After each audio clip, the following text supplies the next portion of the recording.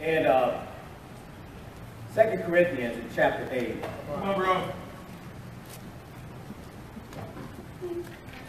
And verse 3.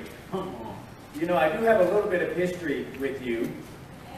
As Emma and I met Corey and Megan and studied the Bible with them and helped them to become Christians, which was so exciting for us. And Corey has told us so much about you, so we feel like we know you, and you have an amazing reputation here in the new Metro Heights region.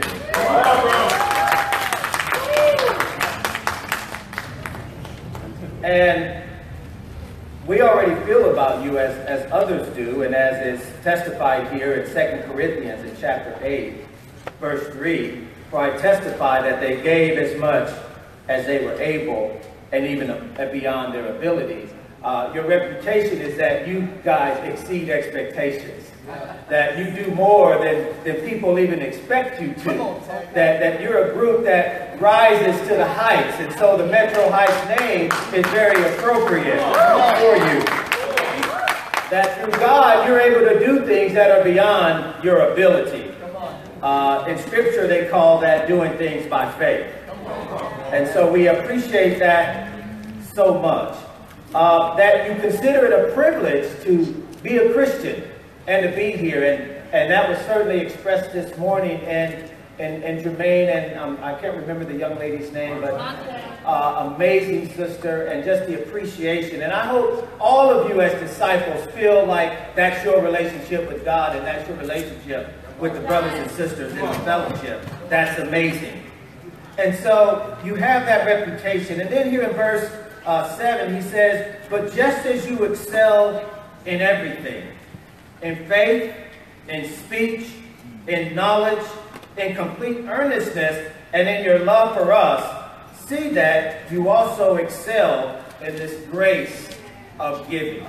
And really, giving really is a grace, because it's more blessed to give than it is to receive. Amen, church? And how many of us like to be given to? And go ahead and raise your hand if you'd like to be given to. I know I do. You know, I love to be given to by God, because nobody gives like God, right? And you know, for me, the last 6 months has been amazing. You know, 6 months ago, about 8 months ago now, but that last November, we had just completed a year of traveling over 200,000 miles around the world. And I was at a point spiritually where I just had nothing. If somebody would ask me for something to give, I would just pour sand in their hand, because I had nothing to give. I had gotten spiritually burned out. After over a decade of no discipling in my life. And although God had had me responsible for over 10,000 people spanning the world, there was nobody in my life. There's nobody holding me accountable as a Christian. Come on, bro. One of the true tragedies of our old movement. Yeah. Talk about it. And as a result, when I was really at my lowest low, there was nowhere to turn. God put it on my heart to just take 6 months and just step out of the ministry. And over those 6 months, I cried buckets of tears. Wrestled. Prayed, fasted, studied, begging God to fill my heart back. One of the things that I realized very early on, within the first couple of months, is that my heart had just gotten cold. You say, well, how did you know that? Because after a couple of months of just being with God, it started heating up again. And I thought it had to have been cold if it's getting hot again. And I remember having a Bible study on reconciliation, and I thought, you know, I haven't talked to my old friend Kip in 14 years. And I remember calling Kip up and just apologizing to him for pulling my heart away and not being there for him over the last 14 years, and his arms were stretched wide open.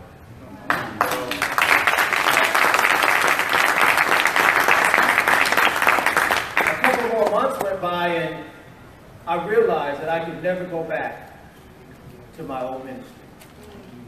I could never go back to my old church because that was no longer the church that I was baptized into. True story.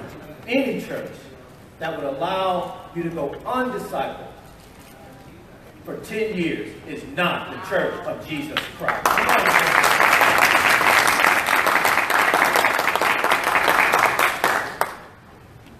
I remember going to the first staff meeting and seeing all the brothers, meeting Tim for the first time.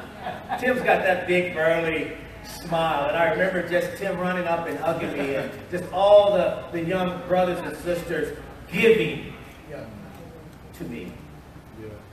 It was so touching. And since I've made the transition here, I can't tell you how much Emma and I have been given to. And I want to thank so much the LA staff and Kip and everyone for all that they've given to me and Emma. We wouldn't be here today.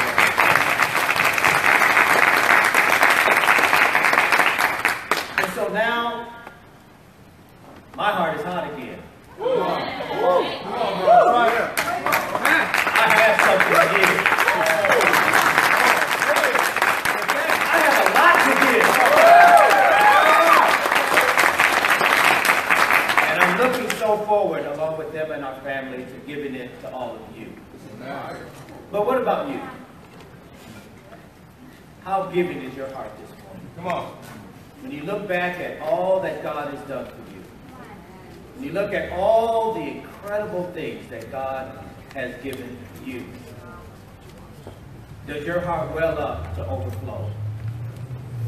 That you want to give back so much, it's just dripping out of you. You want to give back in relationships. You want to give back in service. You want to give back in leadership. And in order for the church to function, we have to give back out of our financial resources as well. Oh, yeah. And at the end of the day, who gives us those resources? I can't hear anybody. God gives it to us, doesn't he? Yeah. And isn't it a wonderful thing that we can give back to God's ministry here on earth? So today I want to encourage you with glad and sincere hearts, with overflowing hearts, to give back to God, and God will continue to give back to all of us. Amen, church? Let's bow our heads. Father in heaven, we thank you so much for the incredible opportunity to give back to you. Yes. Lord, thank you for all of the promises that are associated with giving, that we can't outgive you. That, Father, when we give to you, you're going to give back to us in unbelievable ways. Yes. Father, so many of our lives have been so blessed because we've been so faithful in our giving. And Father, I pray for all of us in this region that you would give us the unbelievable ability to give out of our abundance. Yes. Father, I pray that you would open doors, that you would show us how capable you are of allowing us to give in a great way to you. Bless our sacrifices today. Bless these resources. Let it be put to use to multiply this ministry in an incredible way for Jesus Christ. Father, we love you so much. We thank you in Jesus' name. Amen. Amen.